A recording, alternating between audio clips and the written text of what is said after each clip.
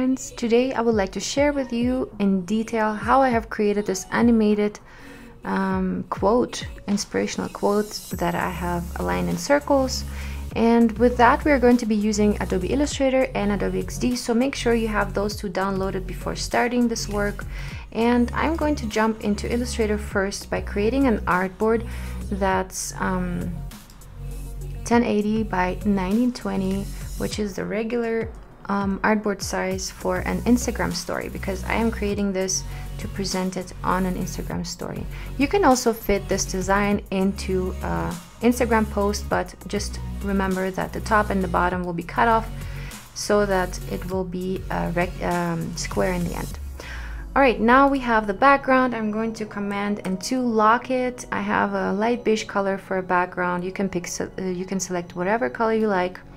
And I'm going on to type on the path tool, and I'm going to select an ellipse, and I'm going to create an ellipse, type on the path, and all around my circle I'm going to type my quote, my inspirational quote, in the Nazar bold typeface in caps.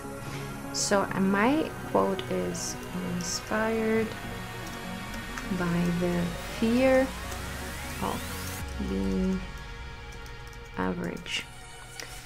Okay, so make sure that the circle is almost closing. So here I'm going to decrease the typeface just a little bit, just so that it's almost closing but not quite. Then I'm going to turn the circle just a little bit so that inspired is the top word, and I'm going to decrease the size a little bit holding Option and Shift like so. Now I'm going to center align the circle inside my artboard by going into my align options in my properties panel and align to the artboard, center align, and vertically align. There we go. So now, since I have this one circle, I'm going to copy paste it and create a smaller version of it to put it inside of this circle. Holding Option, I'm dragging and dropping another copy, and holding Shift, I'm resizing it proportionally. And I'm going to do the same thing again, holding Option and holding Shift. Now I'm going to change to align these three circles to each other, creating the outer circle as the key object by only clicking on it once. Now I'm going to center align all of these, and now I have all these 3 circles. As you can see, I have quite a bit of distance here between the first and the second circle, so I'm just going to decrease the size of this one just by a little bit, like so. So there's kind of a balance in those, and I'm going to resize all of them just a little bit to make them just a little smaller, like so. Now they're all centered and they're all aligned perfectly. Now what I want to do is I want to click Command Option and 2 to unlock all my objects, and I'm going to select all of these objects including the background, click Command and C to copy them, and now I'm going into XD to paste them. So I'm going to remove all of that design for you to be able to understand how I created this from scratch. So if you go into the artboard tool, you will be able to select from different presets. Here I have selected the Instagram story preset, which you can do. And let me just remove all of these, and I'm gonna start from scratch, Instagram story. And now I'm clicking Command and V and pasting my existing design from Illustrator, and bam, it's already pasted inside my Instagram story perfectly.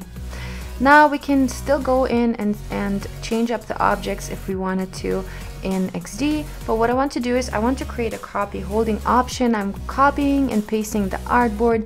Now I'm going to turn the circles, and I'm going to see how I want to align my my design in the next artboard. So what I want to do here is I'm holding Option and I'm turning this circle by quite a bit, and then I'm selecting the center one, and whoops, I'm selecting the center the next circle, and I'm holding Option again, and I'm dragging it to the other side, and then I'm selecting the third circle and dragging it again to the left. So basically the first one and the third one I turn to one direction, and the second one I turn to the other direction. Now let's go copy and paste this story artboard by holding Option and Shift to kind of drag it to the side. Now I'm going to go in and put them back to where they were originally. So I'm turning this one back this side, and Inspired was at the top.